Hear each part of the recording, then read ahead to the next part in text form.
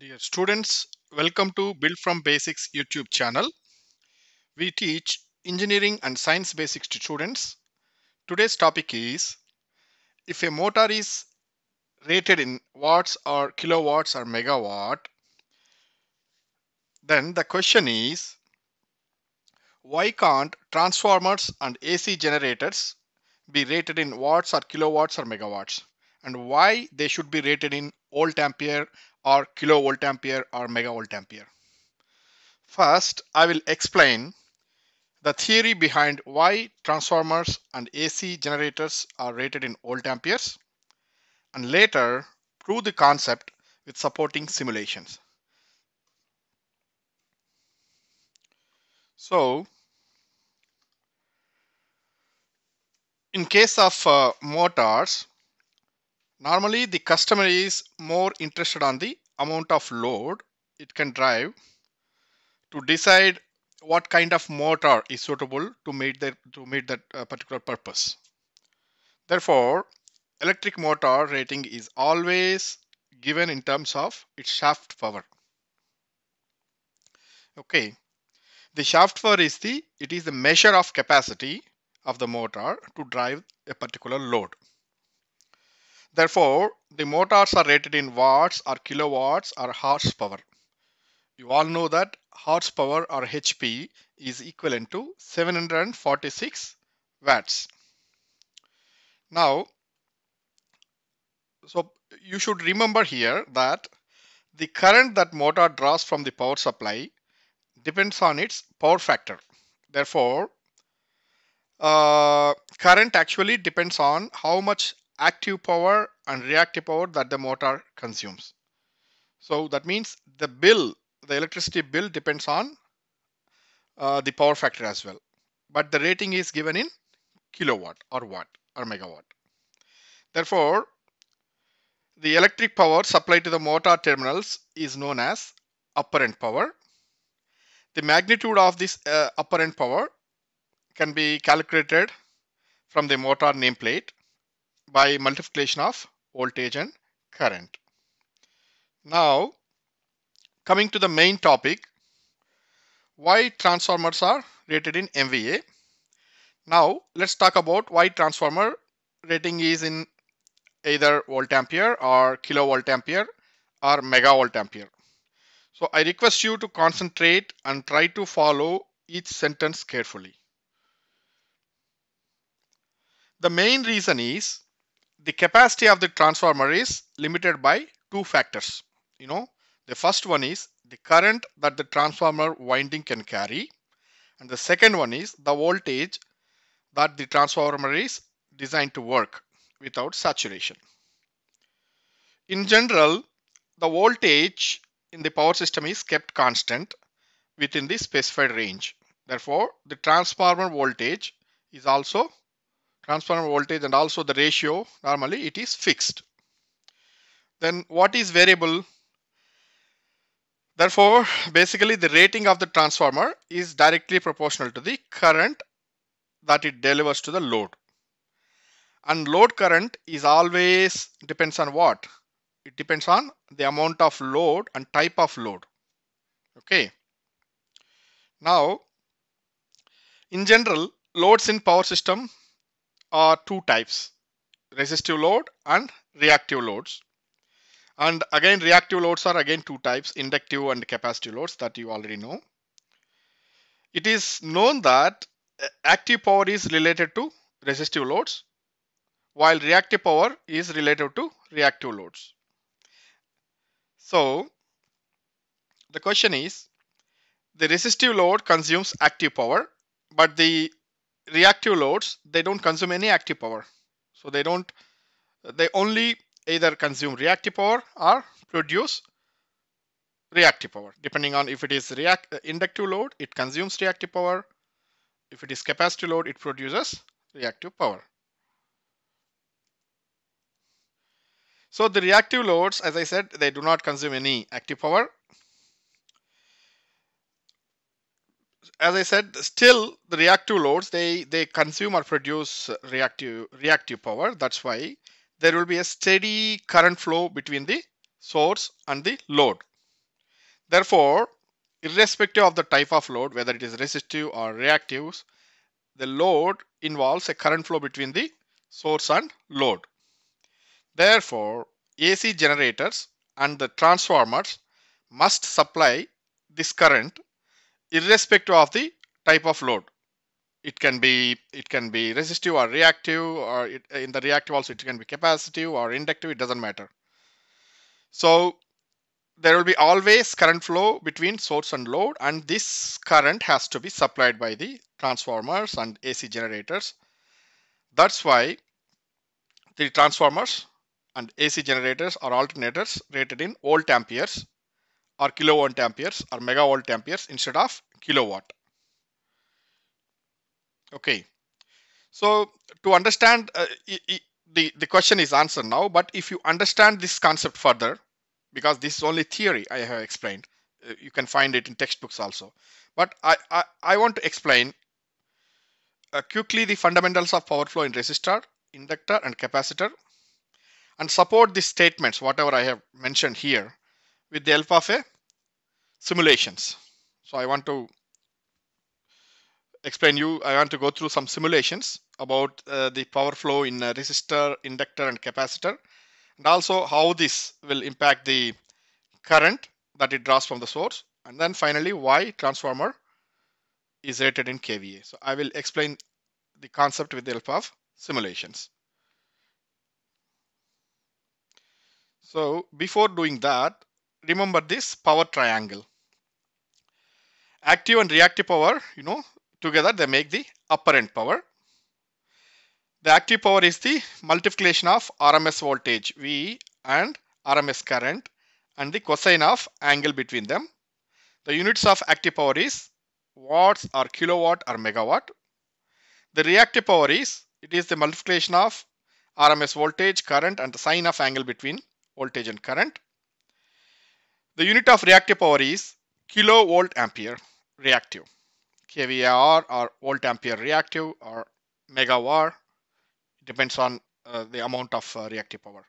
And finally, the apparent power S is the units of apparent power is either volt ampere or kilovolt ampere or megawatt ampere. This is just reminding some basics to you before we go to the pure resistor. Now let's talk about the relationship between voltage, current and power in a pure resistive circuit. So the circuit shows AC source is supplying a resistive load. The transformer represents transmission system.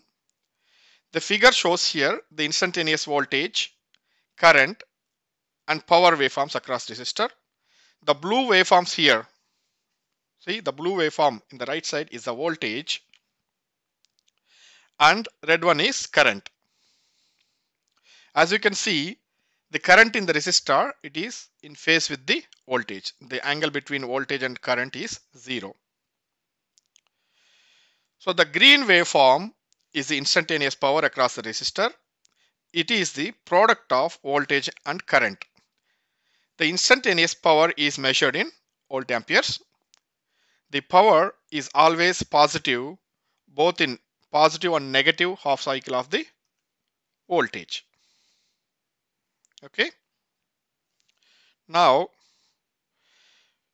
if you want to see the average of this active power, so this purple line, straight line is the average of active power. So it is it is shown in purple dash line. You see it's exactly positive and it's the middle of this green curve. The pure resistor only consumes active power.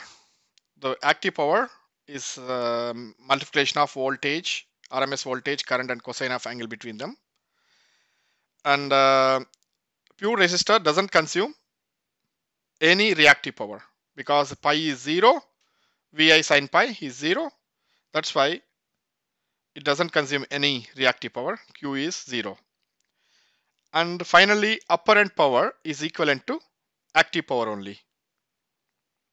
Okay. So now let's investigate current, voltage and power in a pure inductive circuit.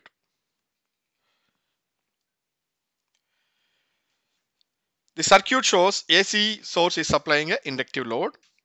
The instantaneous voltage, current and power waveforms across the pure inductors. Pure inductor is shown, the figure beside.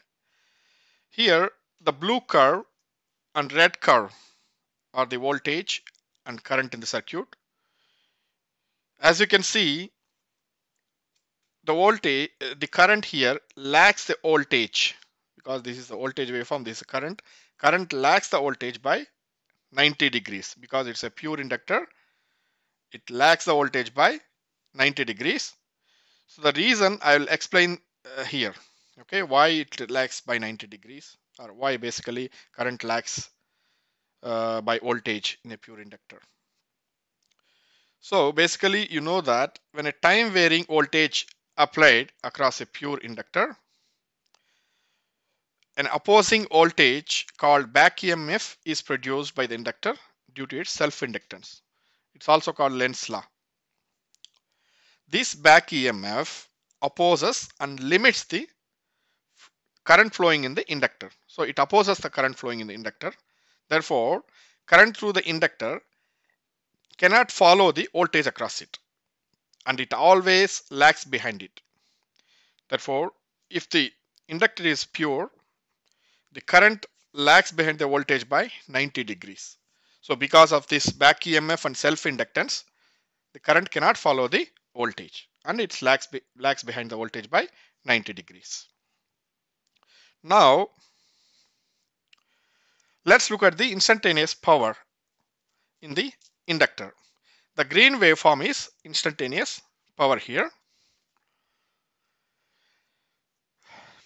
It is a product of voltage and current. The instantaneous power is measured in volt ampere. As you can see, the instantaneous power pulsates between the identical negative and positive half cycles, negative cycle and positive half cycles, with double the frequency of supply voltage. So this is supply voltage frequency. It has only one complete cycle, but the power waveform has 2 cycles. That's why the frequency is double the frequency. But if you see the average of this green curve, that is the power, is 0 because it has equal negative half cycles and equal magnitude of positive half cycles. Basically, then the average power is nothing but the active power across a pure inductor is 0. So the average instantaneous power is called active power and it's 0, and it is shown as a dashed line in this figure. Now, the active power in an inductor, it's a multiplication of VI cos pi. V here is RMS voltage and I is RMS current, and cos pi. So pi is the angle between instantaneous voltage and current. It is 90 degrees. That's why by equation also active power is 0 and the reactive power is VI sin pi. Sin pi is 1 and therefore VI sin pi is equivalent to V multiplied by I. That means the apparent power constitutes only reactive power in a pure inductive circuit. There is no active power. That's why S is equivalent to Q. Now let's talk about relation between voltage, current and power in a pure capacitive circuit. Here the circuit shows AC source is supplying a capacitive load. The instantaneous voltage, current and power waveforms are given in this figure, right? The blue waveform is voltage waveform and red is current waveform. As you can see, the current waveform is leading the voltage waveform. That means if the voltage is 0, the current is already at maximum. When the voltage is, so that means the current waveform is leading the voltage waveform by 90 degrees. That means in a pure inductor, current leads the voltage by 90 degrees. The reason is, the capacitor is nothing but what? It's 2 conductors separated by a dielectric medium. So when a capacitor is connected across a voltage source, immediately the voltage doesn't build up instantaneously. So the capacitor starts charging slowly by taking the current from the source. Therefore, in a purely capacitive circuit, the voltage cannot increase in phase with the current, as capacitor needs some time to charge. This makes the voltage to follow the current, and the voltage reaches its peak value sometime after the current reaches. The result is that in a pure capacitive circuit, the current always leads the voltage by 90 degrees. If the capacitor is not pure, then the angle is little lesser. But in a pure circuit, it is 90.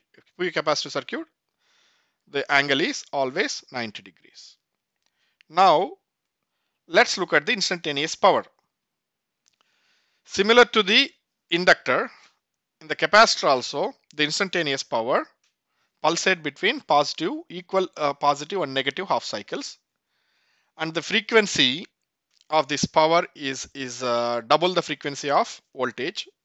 So as the voltage has one cycle here, it is a blue curve, and the power has two cycles. So but if you see the average value of this power, it is nothing but 0. The purple line is average value, because it has both equal positive and negative half cycles. The average value of power in a pure capacitive circuit is 0. Basically, there is no difference between inductor or capacitor in terms of instantaneous power. Only the difference is the sign. So during the first 90 degrees, in an inductor the power is negative, but in a capacitor it is opposite, positive. So it starts from, in an inductor it starts from negative to positive. In a capacitor it starts from positive to negative. That's all. That is only the difference. So if you look at the equations for active and reactive power, basically the angle between voltage and current is minus 90 degrees. That's why even though if it is minus 90, cos minus 90 is 0 anyway. So active power is P is equal to VI cos pi, that is 0 watts. And reactive power is minus VI, because sin minus 90 is minus 1. And finally the apparent power is equivalent to reactive power. So it is similar to inductive circuit.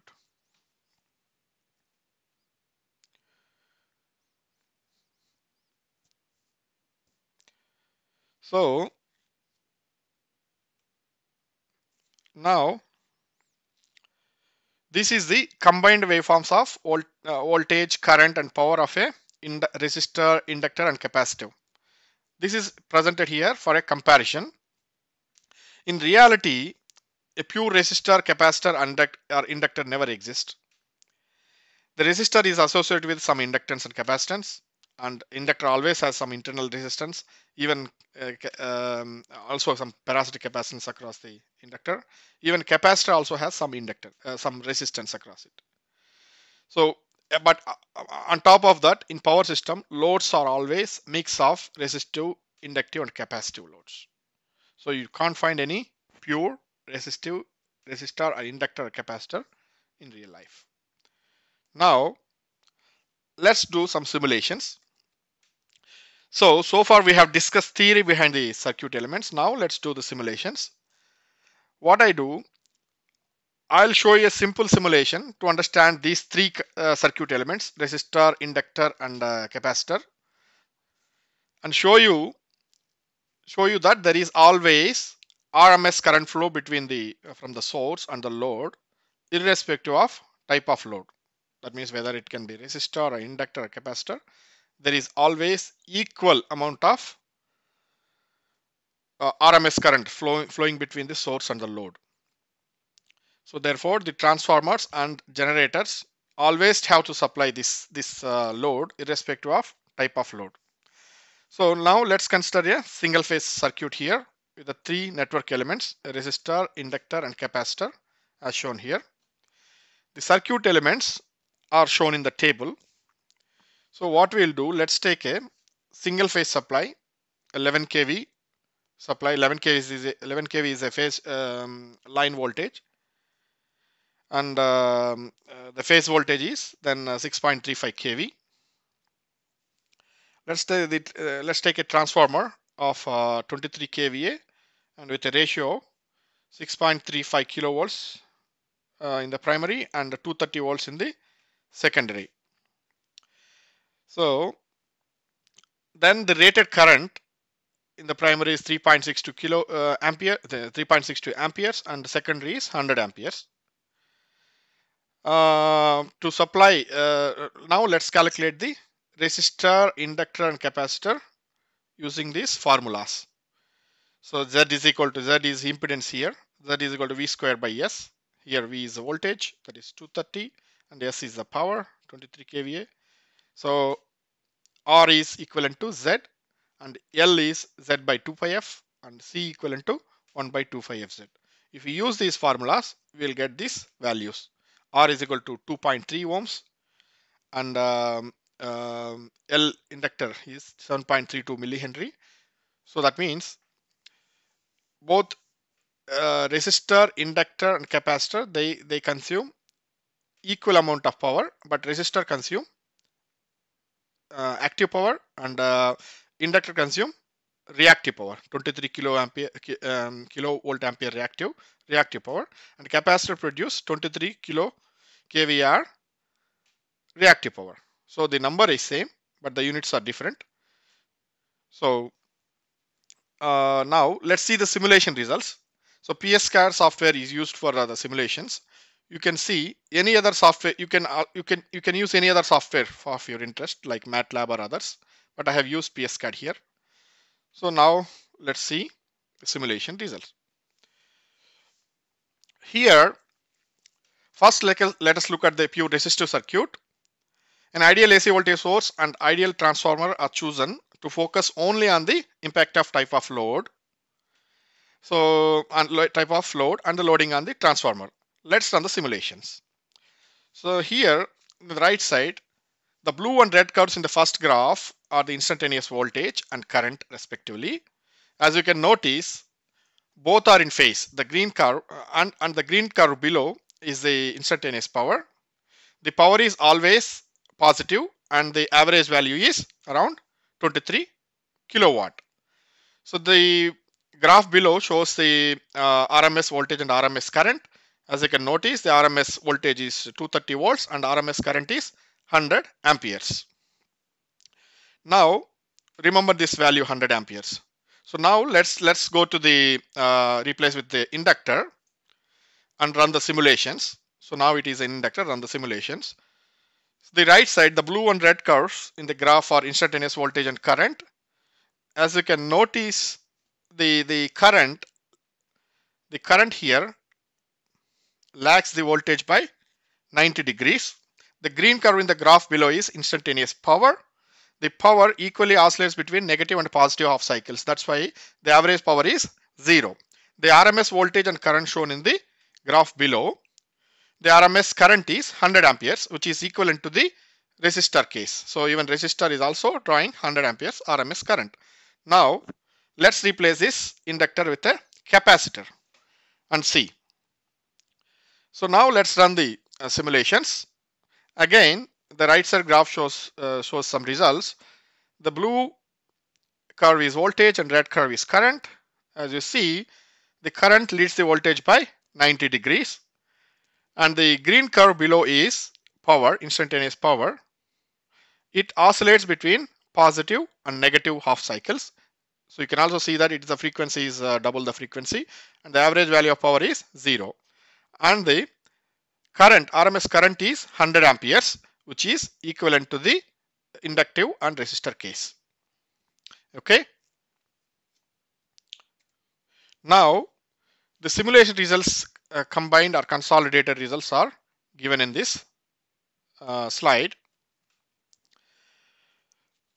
So the as you see, the simulation results of instantaneous RMS, instantaneous and RMS values of voltage and current, and the instantaneous power of a pure resistor, inductor, and capacitor are presented here for comparison.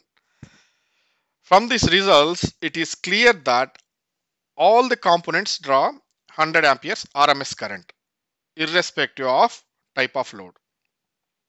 So all these elements, that is resistor, inductor, or capacitor, they equally load the transformer and the AC generator who is supplying the energy to them. Only the resistors perform the real work and consumes energy, and reactor and capacitors, they don't do any work and they don't consume any active power. But reactive power is the reason for the current flow. There is, because there is current flow, right? So you can see the 100 amperes current flow. Why? Because still the inductor consumes reactive power and capacitor produce reactive power. That's why there is always a 100 amperes current is involved. Therefore, it is a must for the transformer and AC generators to supply this current to the loads.